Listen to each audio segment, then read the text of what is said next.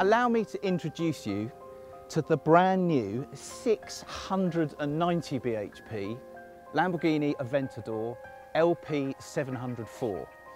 Not perhaps the most ethical car that we will test this year, but it's easily one of the fastest cars we will test this year, and it's definitely one of the loudest.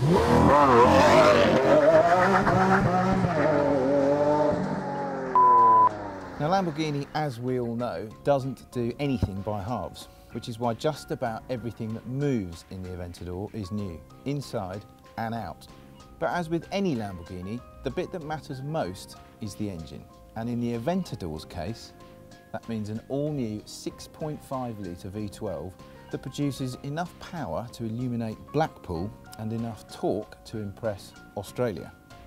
This being a Lamborghini, there are all sorts of controversial elements to it, but probably the biggest, styling-wise, are these instruments. I am completely split on them actually, because on the one hand, they're really, really clear to read, but on the other hand, they look a bit sort of naff, I think. See what you think. Look, so you've got the speedometer up there, it's all in digital. If I press the stalk, it then becomes a rev counter. Don't know, jury's out on that. But you don't come on the launch of a Lamborghini to look at or moan about its instruments. Instead, you come to do things like this.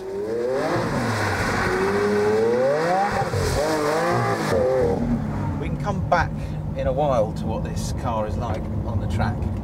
For the time being, we're just going to concentrate on the road, which is a real privilege actually, because I don't think that as yet anyone else has been allowed to drive it on the road.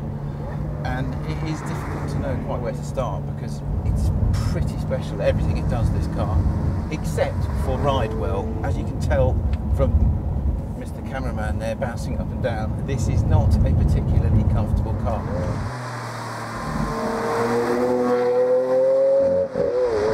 The flip side to that, of course, is that you get absolutely pinprick sharp handling and steering and braking. Everything this thing does dynamically, in terms of going quickly, it does just brilliantly.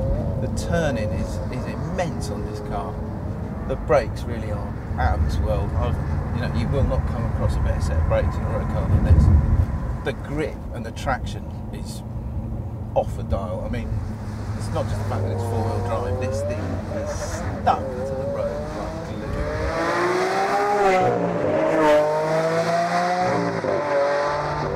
Ultimately though, when you drive this car, there is one defining aspect of it, and it's not the steering, no matter how good that is, it's not the ride, it's not the handling, it's not the gear change, it is the engine. 6.5 litres of V12 engine has to dominate the driving experience, no matter how good the rest of the car is, and this is why.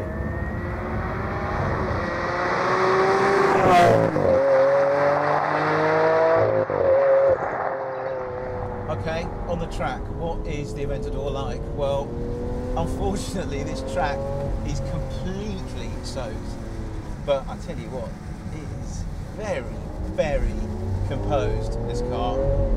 Very quick,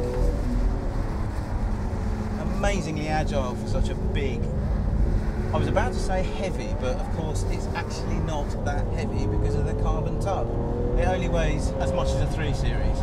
And it has 690 bhp. The brakes are monster. They really are fantastic brakes. Gear change. Let's talk a little bit about the gear change. On the road it's good, it's great. But on the track, I mean, it's not a patch on a 458 dual clutch or a McLaren MP 412C. Not a patch in terms of gear change speed, gear change smoothness. It's not a strong point, but what is the motor. Flipping heck, this is a fast car. I like it, I love it, I love it. I love the pomp, I love the noise, I love the drama.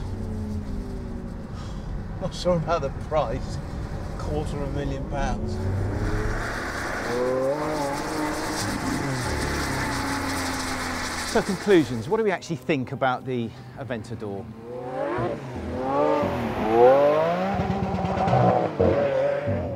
what I can add to that really. It's fantastic.